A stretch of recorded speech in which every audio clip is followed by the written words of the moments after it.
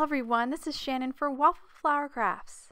Today we're going to play with Emboss Resist and liquid watercolors. This is a really fun and easy technique, and I love the unique results you get from this. I'm going to start today's project with the Grateful stamp set. This gorgeous set was illustrated by Flora Waycott, and I just love her folksy, whimsical style. I have an A2 panel here of watercolor paper, and I'm going to take the three center images, the two pot holders, and the cutting board and mount them on some acrylic blocks. Before I stamp, I'm going to put down some anti-static powder. And because I'm doing heat embossing, I'm going to ink up my stamps in VersaMark ink. I'm going to make sure they're really well inked up and then just stamp them kind of randomly over the entire panel.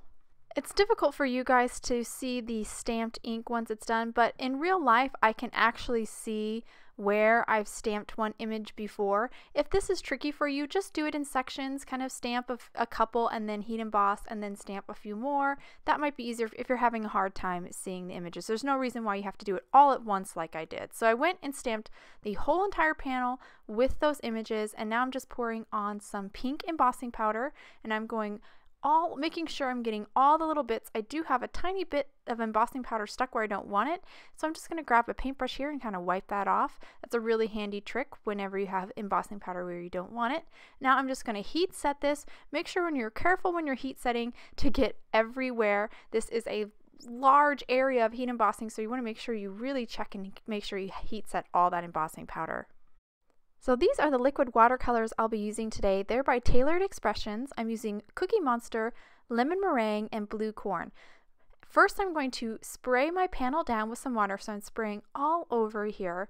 And I was mindful when I picked those three colors to pick colors that I knew would mix nicely together. Obviously blue and yellow kind of mix in creative green, and the really pretty Cookie Monster blue and the darker blue of the Blue Corn will mix and make a nice kind of rich blue as well. So be mindful of the colors you pick for this technique, because you don't have a lot of control of where they go. And you're going to have lots of mixing, which is kind of the beauty of it, but just make sure that you're picking colors that don't mix and make mud, like red and green would make kind of a mud. Don't pick those complementary colors. So I started by placing Cookie Monster around all the pot holders and the cutting board.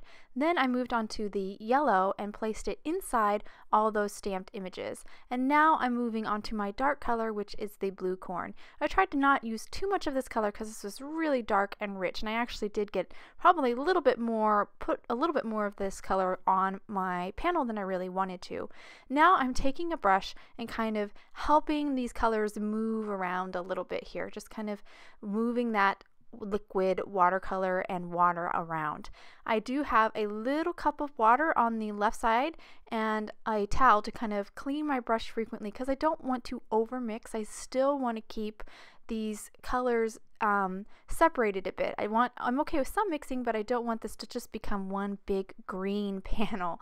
I still want you to still see distinctive yellow, that medium blue, and that dark blue still.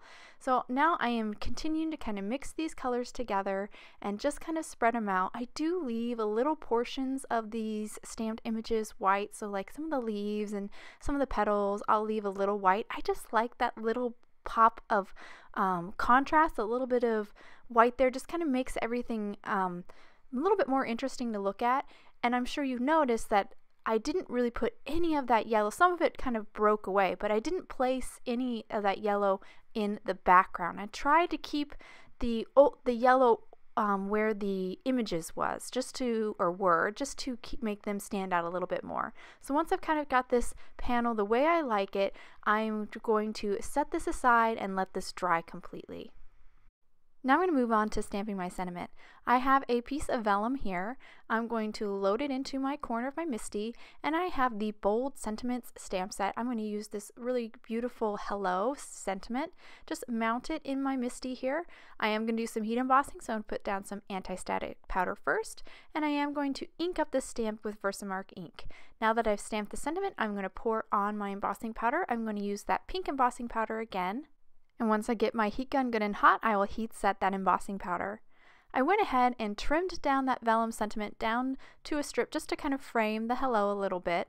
I also trimmed just about a little bit less than a 1/4 inch off on the panel. This just allows you to see a little bit of that beautiful pink card base behind it. I'm going to now double up this vellum because, as you can see, with one layer it's hard to read the sentiment, but with 2 layers it's a little bit easier to read it or distinguish it from the background. So I'm just going to fold the sentiment strip over, and then I will grab my score tool here and just increase that vellum. And now I'm going to position my vellum where I want it, and then fold that little overhang back. That little, a little bit over a 1/4 inch of vellum there, that's going to be what I'm going to attach my vellum to my panel with. So I'm going to grab a little piece of tape here. I'm actually going to just use a little piece of micropore tape just to hold that little fold of vellum down. And now I'm going to grab some liquid glue. This is Tombow Mono Multi-Liquid Adhesive, and just kind of place it all over the backside of this watercolor panel. Lots of glue will kind of help fix any little warping that you might have. So I just have a slight bit of warping. So I'm just going to hold my panel here till it sets. And once that glue is set, my card is done. And I'll hold the card up to the camera so you can get a good look at all these details. I really love this technique. It's really fun and freeing. I could never paint this loosely. That's why this technique really is fun, because it just kind of lets me let go and really embrace the beauty of watercolor and having it mix. I hope you guys enjoyed today's card and video. If you want any more information on the products I use, please visit Waffle Flower, and you can follow us on YouTube, Instagram, and Facebook for more creative ideas. Thanks for watching. Have a wonderful day.